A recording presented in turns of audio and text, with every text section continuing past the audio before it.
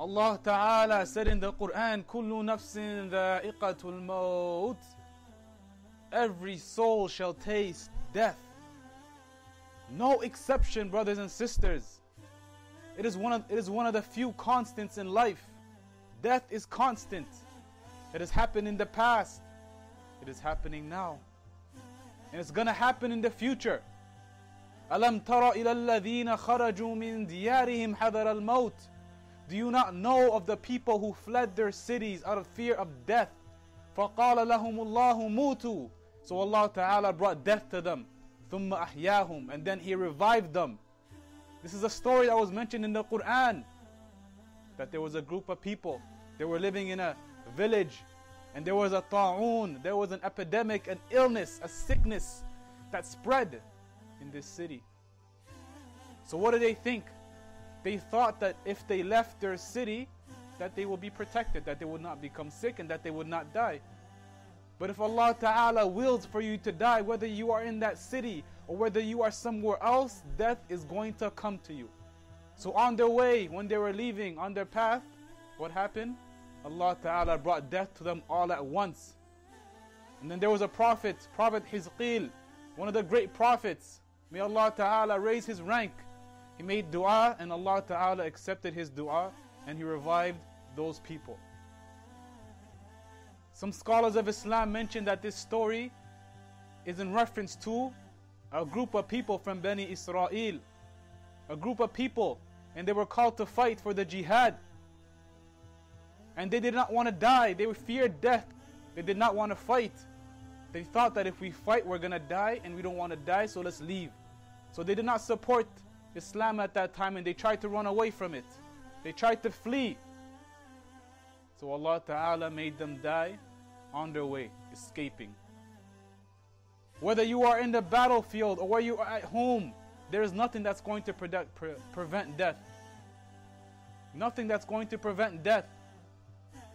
قُلْ إِنَّ الْمَوْتَ الَّذِي تَفِرُّونَ مِنْهُ فَإِنَّهُ مُلَاقِيكُمْ. Say verily the death that you fear, that you try to run away from, فَإِنَّهُ مُلَاقِيكُمْ. It will surely meet you. It will surely meet you. There is no hiding. You tried to run, but you cannot hide from it.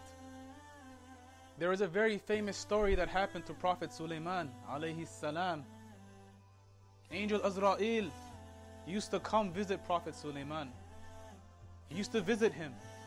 One time he came to Prophet Sulaiman and he saw from his company that there was a man.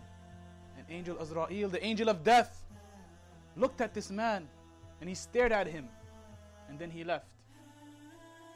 This man got scared. He got scared. So he went to Prophet Sulaiman and he said, Ya Nabi Allah, O Prophet of Allah, order your wind to take me very far away. Order your wind to take me very far away to India. And Prophet Sulaiman alayhi salam agreed. And he ordered his wind to take him to India. And when Angel Azrael came back, Prophet Sulaiman asked him, said, this man in my company, why were you looking at him? Why were you staring at him? And he replied, this man that I was looking at, I was ordered to take his soul in India. And here he is in Sham, in the lands of Sham. And I'm surprised. I'm ordered to take his soul in India, but here he is in Sham. How is he going to get there? Subhanallah. So he went to India and he took his soul. Subhanallah, Subhanallah, Tabarakallah. There is no escape, no hiding, nothing to protect us. No castle, no fortress, no bodyguard. If the angel of death is appointed and our time has come, there is no hiding, brothers and sisters. لا يستأخرون ساعة ولا يستقدمون. If your appointed time of death has come, you cannot delay it and you cannot bring it forward. That's it. That's it. That's it. That's it. Take advantage of your time.